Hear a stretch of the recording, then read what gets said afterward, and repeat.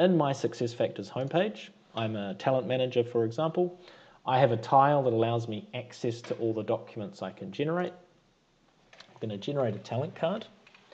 And then what I can do is I can use any field. So in this case, I'm going to look for employees in a specific department. I want engineering employees.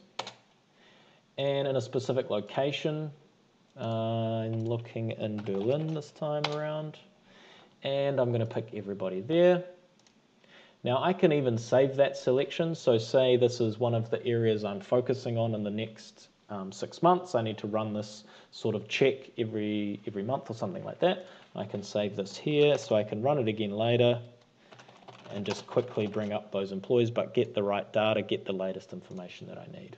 So generating the document is going to quickly come straight through, and then I'm able to just view that document. Okay, so now I've got the 7 talent cards as I requested. So I've got Peter here, got a few other employees. I can scroll down. Maybe I can have a look at Dimitri. He looks interesting as well. And if I wanted to, I could also say, you know what, I'm going to take Peter. I'm going to take Dimitri. I'm going to save those down so I can reference them later on.